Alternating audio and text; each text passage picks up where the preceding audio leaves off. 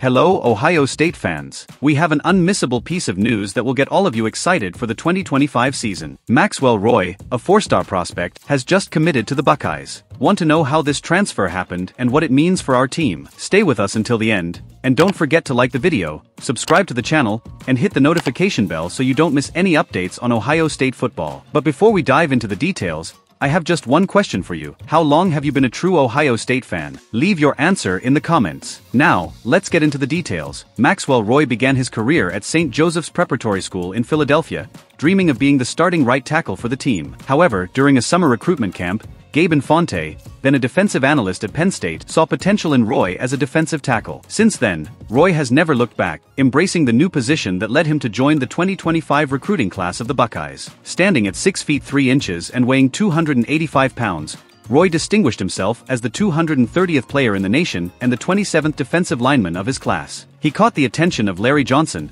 the renowned defensive line coach at Ohio State, during a visit to St. Joseph's, which earned Roy a scholarship offer after an impressive workout. Maxwell Roy describes the defensive line as the hardest working position on the football field, comparing it to his wrestling experience, where skills like hand positioning and leverage are crucial. This passion and dedication to the position are what made him a natural choice for the Buckeyes defensive line. Roy's final decision was sealed during his official visit to the Ohio State campus. Despite considering other options like Rutgers and Michigan, it was the sense of brotherhood and the family-like atmosphere among the coaches and players that secured his commitment to Ohio State. Additionally, the presence of his St. Joseph's teammate, Isaiah West, also influenced his decision, though not decisively. Roy is eager to grow alongside a complete class of talented defensive linemen, believing that his work ethic will help him stand out on the field. He sees Larry Johnson, one of the greatest defensive line coaches in history, as a constant source of learning and inspiration. So, Buckeyes fans, what do you think about Maxwell Roy joining our team?